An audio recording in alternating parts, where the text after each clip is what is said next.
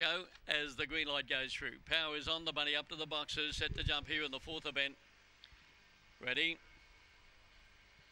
Hob and running, Firestone Flash on the inside, stepped out nicely, moving up to join it. Jodo's General to go to the lead, and getting up there pretty quickly was Winsome Mission, and it's going to surge to the lead, followed by Zipping Lenny. A good margin away to World of Stars, followed by Zipping Alyssa, and then Gracie Webber in Wide Quibble, but around the turn, and Winsome Mission broke away. And this is impressive too. Wins it nicely.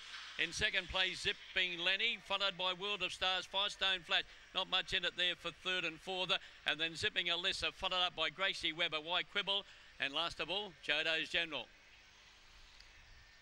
And around about the 22:20 mark. And in fact, that's exactly what it's run. The winner number 6, Winsome Mission, by El Grandson or Rambling Ruby. And trained by Minnie Finn. And it's the same breed as the previous record holder, Winsome Jacko.